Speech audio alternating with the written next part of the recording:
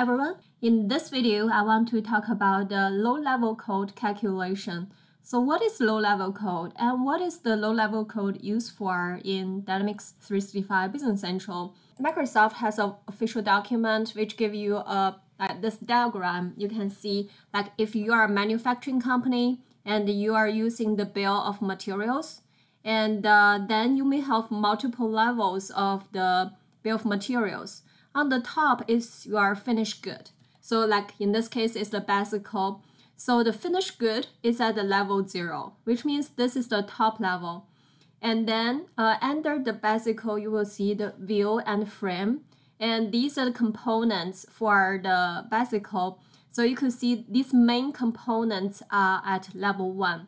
So because the view is also having its own subassembly, then you can see under the view, it has the rim, tires, spokes, and these subassembly components are at the level 2. And after that, for the tire, then you have the tire valve. Then this is the lower level, level 3. And the tire valve also has some components. And then this is level 4. So you have multiple levels, and the top level finished good is level 0, and then for each lower level, and you can have subassembly and other raw materials under it. And when the planning mechanism, like if you're using the MRP, the planning worksheet or order planning to calculate the MRP in Business Central, then the planning direction for the planning mechanism to calculate is from the top level down. What if like you have this subassembly, let's say for this view, you use this at multiple finished good item, but then you expose it at different level. So for example, you have this basical, and for this basical, you use the view on level 1, and probably on another basical, you use this under for level 2. If that's the case, then the planning mechanism is gonna take the lowest level. Okay, if a main component or subassembly is used for multiple finished good items or on multiple production BOMs, and then it's the planning direction will when the planning worksheet or order planning is calculating the MRP, it's gonna take the lowest level for that shared component. If there's two basicals two different kind of basicals are using this subassembly, and on one of the subassemblies level 1, another one is level 2, then it's gonna take at level 2. The low level code calculation for that component is gonna be level 2. It's always the lowest level. Okay, that's how it works. And from the 2021 October 1st Wave 2 release of Business Central, there's a feature like on the stock keeping unit card, there's a production BOM and the routing has been added.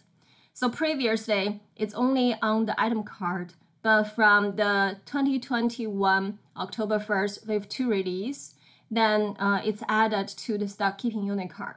So by using that, then if you have multiple manufacturing facilities, you manage in the same Business Central company for multiple manufacturing facilities, then you can use the stock keeping unit card you can have different production BOM and the routing set up on different location by using the stock keeping unit card. But how the low level code is gonna work with that? Does it work on the stock keeping unit card? Does it calculate by the stock keeping unit card? We can just test it to see if it works. But answer from my testing, it seems like it doesn't consider the stock keeping unit card. So usually before you run the planning worksheet or order planning in Business Central, you have to calculate the low level code. Even in the manufacturing setup, you can set it up. So if I go to manufacturing setup, then there's a dynamic low-level code, which means every time you certify your production BOM, then it's gonna recalculate the low-level code. So you could see that setup here, dynamic low-level code. I have that check mark. I have that turned on for in the manufacturing setup. But the problem is like if you have deleted some components from the BOM, so if the production BOM has been deleted, and this dynamic low-level code will not recalculate. So there are some scenarios it's not covered by this dynamic low-level code. But if you update the production BOM, then recertify the production BOM, then for sure it's gonna calculate again. But also, I think it has, from the experience, it seems like it has, if you have a very large number of production BOMs and items which use the production BOMs, then it depends on how large the number of your production BOMs. If you have over 100,000 of that, the database calculation of this will be really slow. Usually you don't want to turn this on. You want to schedule the batch job to calculate the low-level code. Okay, for the safe, even you have dynamic low-level code turned down, and but sometimes if it's not calculated properly, you still have to manually run the batch job, calculate low-level code. Okay, so you can, if you want to run this calculate low-level code regularly, then you'd better just schedule a job in the job queue, then run it every night. Okay, so that's just click on this, calculate low-level code. What it does, it just go through all the production BOMs and then recalculate the low-level code for each items, finished good item, and the components. So on the item card, then you will see there's a low-level code. If you inspect the page, then you will see what low-level code the item is. So you could see for this finished good item, then I have the low-level code 0. But let's go to the next item. So this item is actually a component. It's a component of my finished good item. You can see the low-level code is 1. Because if you look at this item 1038, then you could see on the production BOM, I have the view set up as one of the component. If we take a look on this production BOM, then you could see the view is one of the component here. Okay, so then you know, like this finished good item make to order item is level 0 because this is the finished good item, but the other component view, which is on the production BOM of that finished good item. So this is a low-level code with the low-level code 1.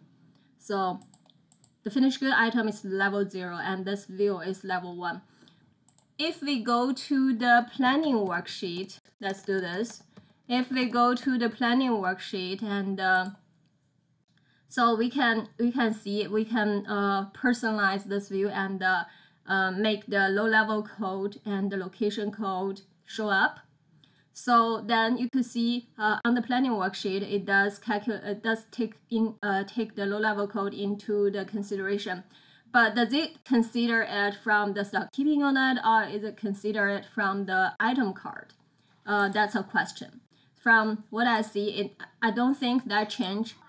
The update on October 1st, 2021 with 2 release ever consider this calculate this low-level code on stock keeping unit card. But it does have added the production BOM and the routing to the stock keeping unit card, but just the planning mechanism is not considered the stock keeping unit card.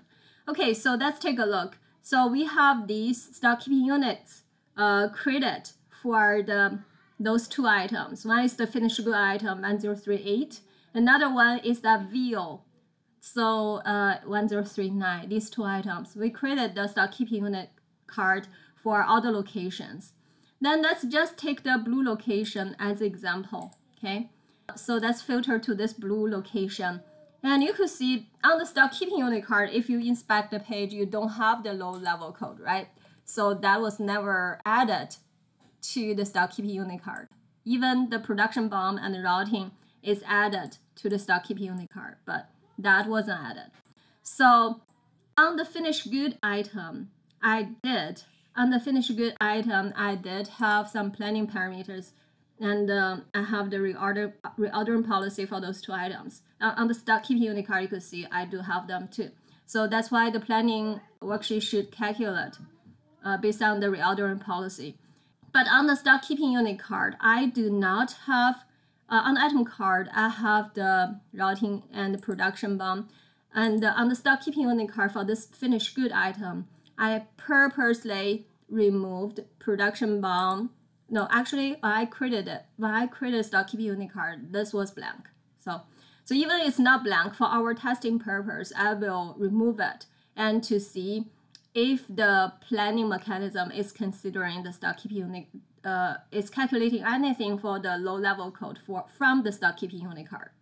Okay, so I removed it for this finished good item, which means like this view for this location, blue location, is not used on that finished good item anymore. Okay, then when you calculate, if it's considered the stock keeping unit card, then it should calculate this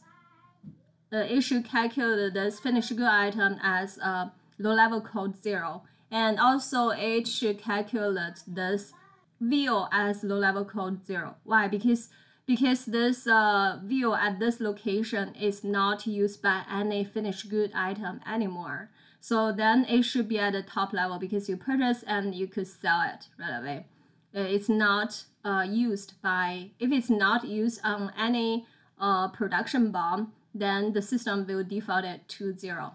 Okay, so for the blue location, because I removed this view from the production BOM, I removed the production BOM for the finished good item. This view is not used by this finished good make to order item anymore.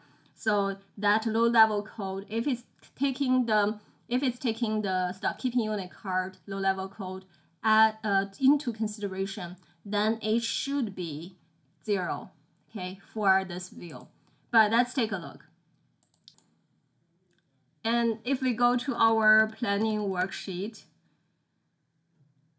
since our planning worksheet, let's calculate first to see what location it's going to calculate for.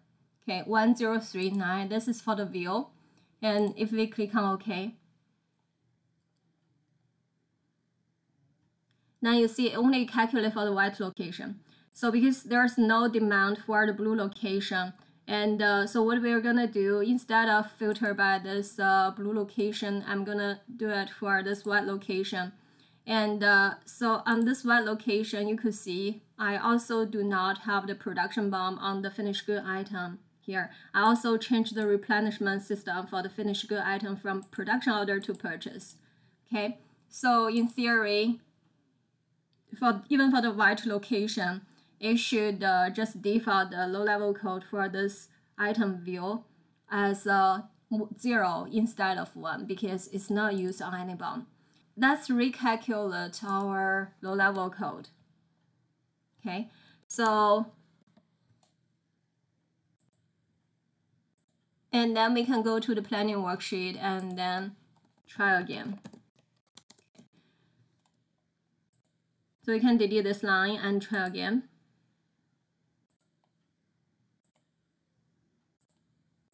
So we are only calculating for this item, this 1039 is the view.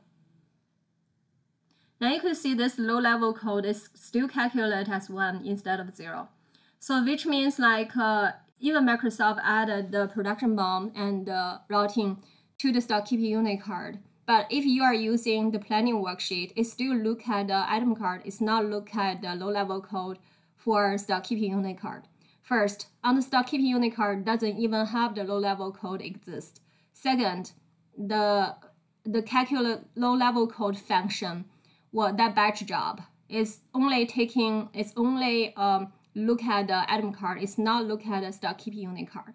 So if you have if you do want to use the planning worksheet and to calculate properly for the stock keeping unit, then you may customize the planning mechanism on the planning worksheet to consider the low-level code from the stock keeping unit card. You may need to add a field on the stock keeping unit table for low-level code and then calculate from the stock keeping unit card. And also, if you have an extension on your Business Central, like if you have a Lanham demand plan, which use the production plan to calculate simulated production orders, then you may need to consider this as well. You may need to consider custom if you are using multiple manufacturing facilities, and you are using the stock keeping unit to have different production BOM for different manufacturing location, then you have to change your extension or the planning mechanism to look at the low-level code from stock keeping unit card. Okay, so that's everything for this video. Thank you so much for watching it. Hope to see you guys again next time.